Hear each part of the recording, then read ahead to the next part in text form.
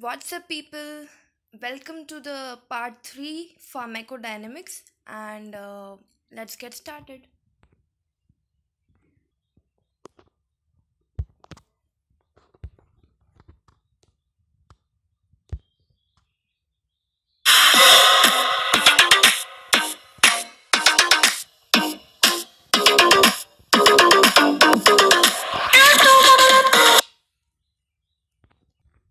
Okay, so what we saw till now in pharmacodynamics is that what it is what body does, what drug does to the body, right? So in this video, we are having some terminologies. We are going to understand those, right? So the first one, the dose response relationship. Okay, so यानी कि dose का क्या relation है response के साथ, मतलब dose आप बढ़ाओगे कम करोगे तो उससे रिस्पॉन्स में क्या डिफरेंस आने वाला है, right? So it is having two components. This relationship is having two components: the dose plasma concentration and the plasma concentration response. Okay, so firstly that कि आप डोज को बढ़ाओगे या कम करोगे उससे प्लाज्मा कॉन्सेंट्रेशन में क्या डिफरेंस आने वाला है.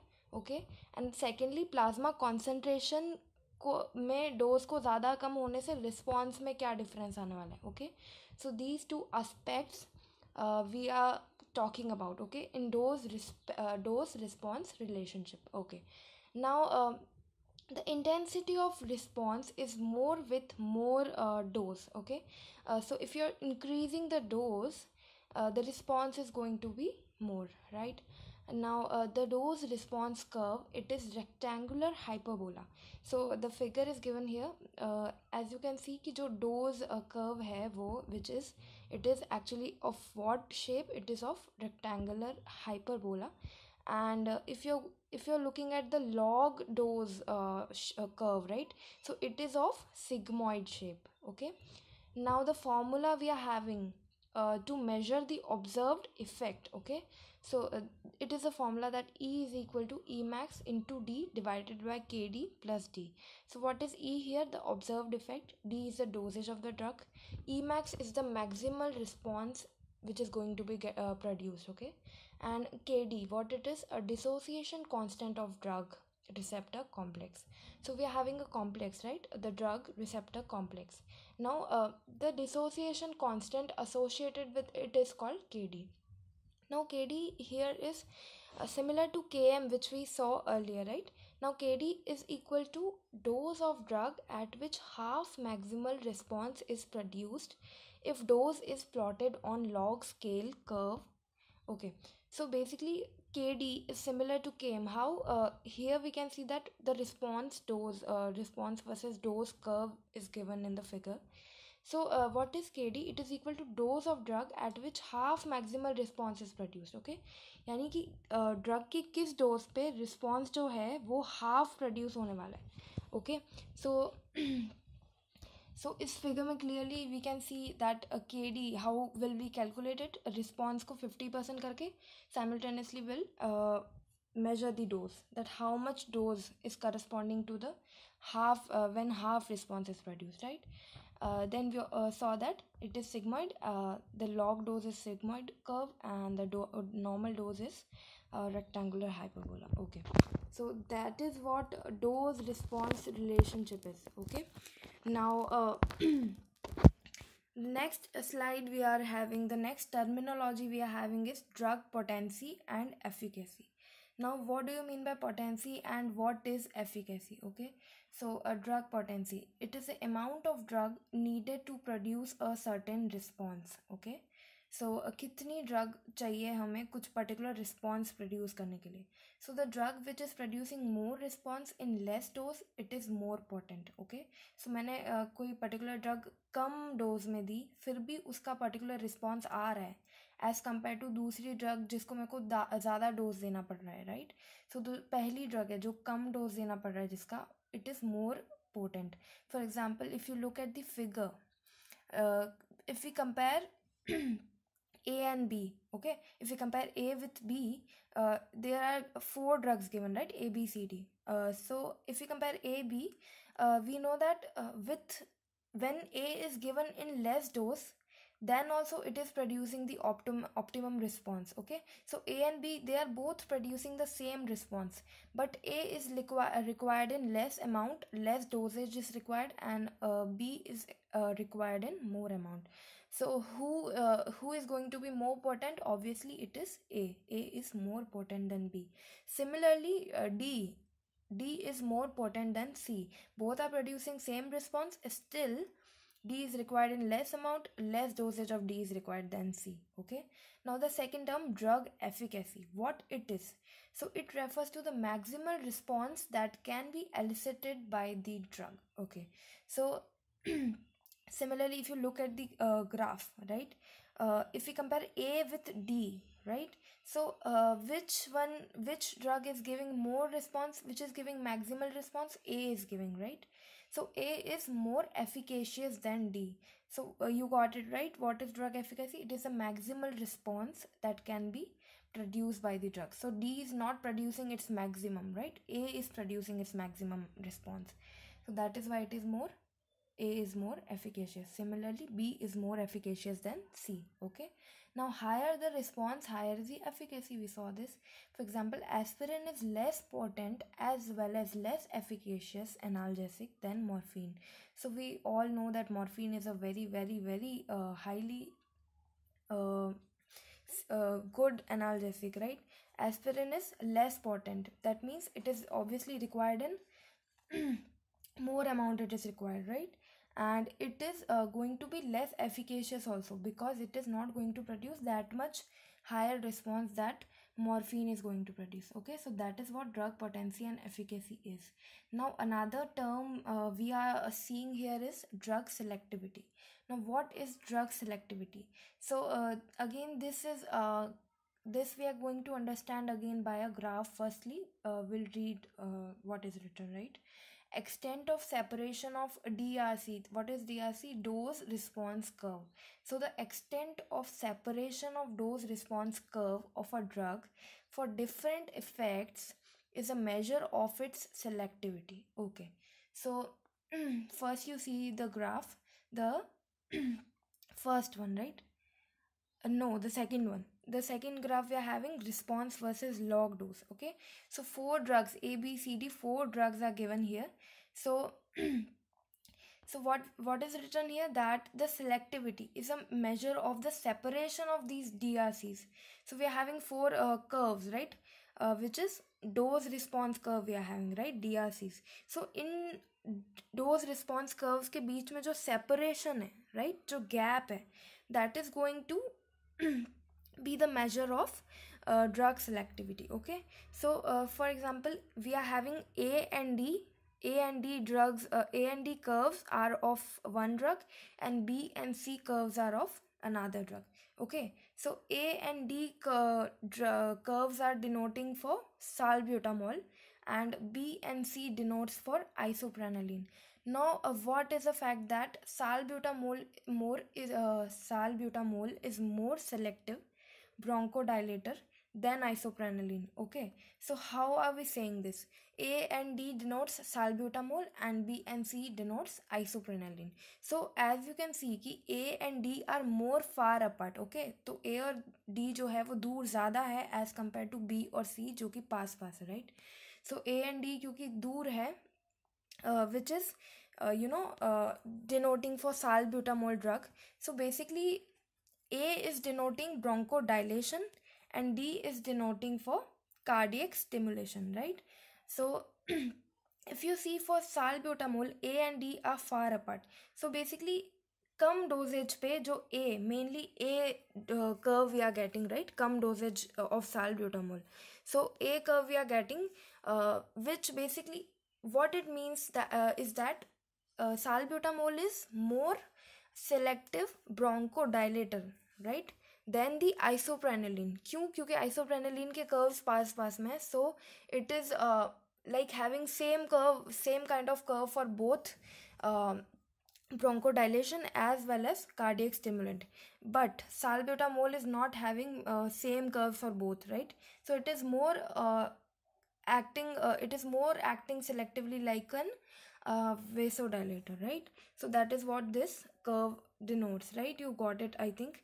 So so basically drugs, so we are going farther than this, that drugs rarely produce just one action. Okay, so obviously we know that drugs, we are having many side effects and all, and a drug do not basically produce just one action, right?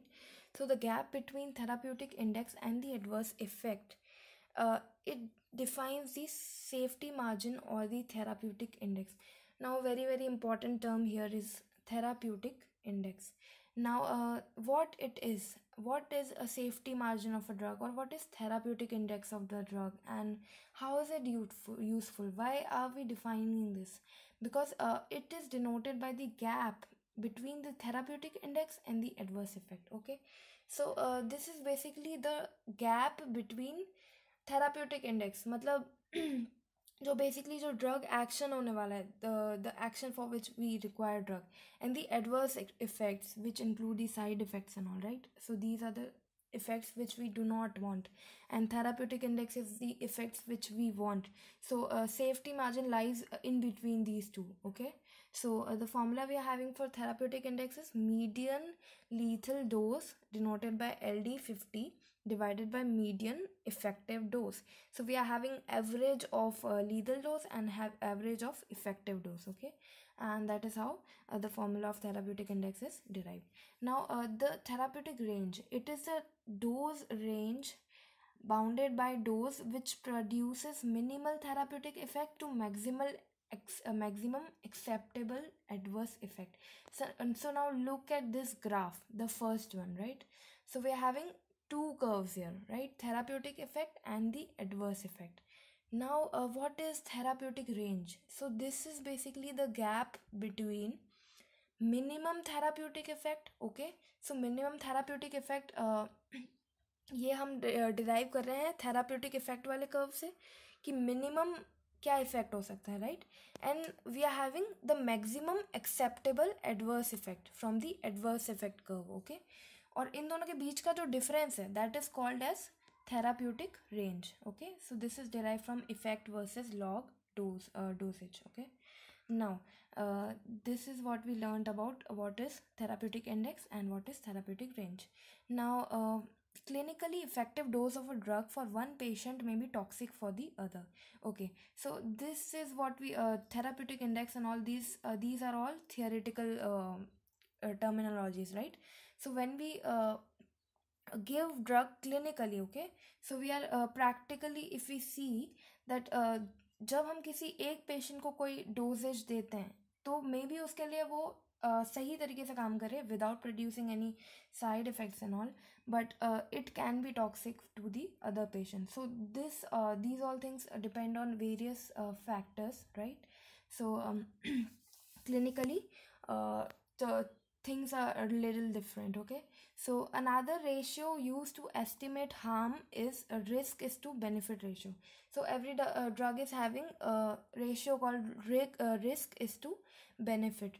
Why we are seeing this ratio is because just to see whether the benefits should be more than the risk factors, right? So that is why we give drug, right, to so that the benefits are more, okay, and more than the side effects or the risk factors. Now the next terminology we are having is combined effect of drugs. Now when two or more drugs are combined, right, now what can happen, right? So two things can happen: synergism and the antagonism. So in synergism, what happens is the combined effect is going to be simply the addition of the individual drugs, right? So effect of drug A plus B is going to be equal to effect of drug A plus effect of drug B. Now this is what happens in the additive type, right? So in synergism we are having again two types, additive and supra additive. Okay, so in additive type what we saw is simply the addition. Now the example we are having of this is aspirin and paracetamol. These are both combined to give analgesic and the antipyretic effect. Okay, so both of these the effect of both of these drugs are going to get combined and going to get added up, right? Now the second one, supra-additive and the potentiation. Okay, so supra-additive is also called potentiation, and what happens here is the combined effect is going to be more than the individual effects, right?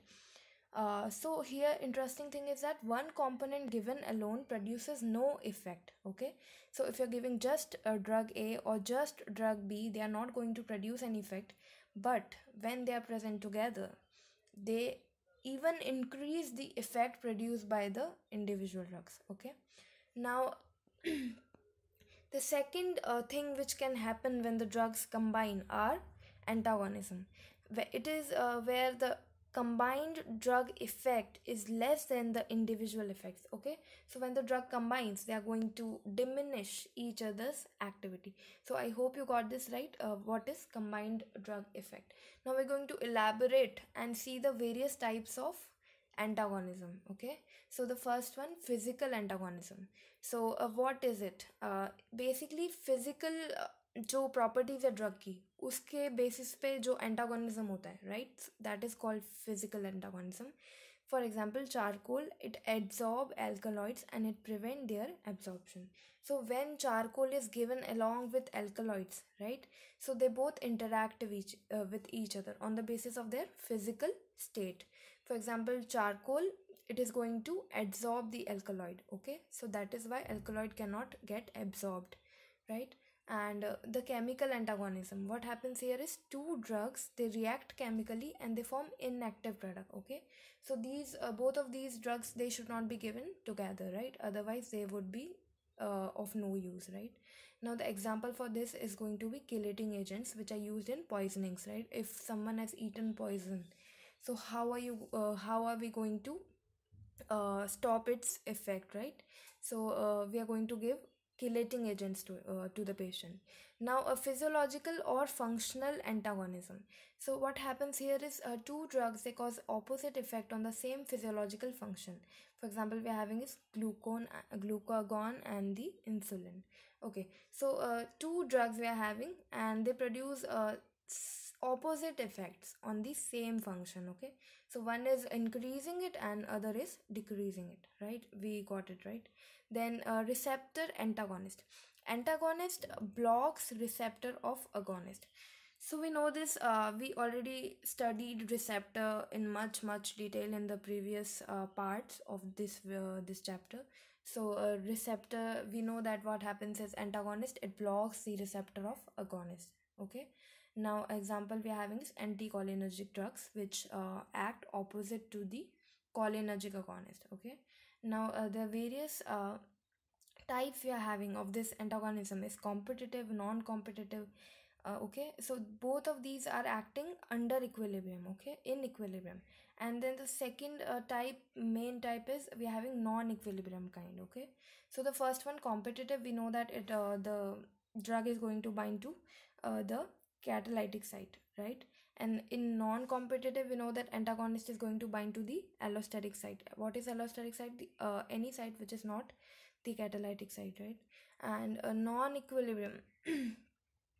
So okay, then we are delete this line. Okay, it is repeated once again. And non-equilibrium, what happens here is antagonist binds to receptor with strong irreversible bonds. Okay, so here antagonist binds to the receptor with strong irreversible. So why equilibrium is not maintained here? So once the antagonist binds to the receptor, it does not get removed because there is very strong bond between the antagonist and the receptor. Okay, so that's it guys. That's all for this video. For a quick recap, we saw some terminologies here including dose response relationship, right, and the drug potency and efficacy. Then we saw what is drug selectivity and therapeutic index, therapeutic safety margin, therapeutic effect. Okay, so all this we saw, therapeutic range, sorry. And we saw these graphs and all, and we saw what happens when the drugs are combined, synergism, antagonism. Okay, so we saw this, and I hope you got this. So that's it. Keep studying, watch my other videos, And yeah, okay, bye bye.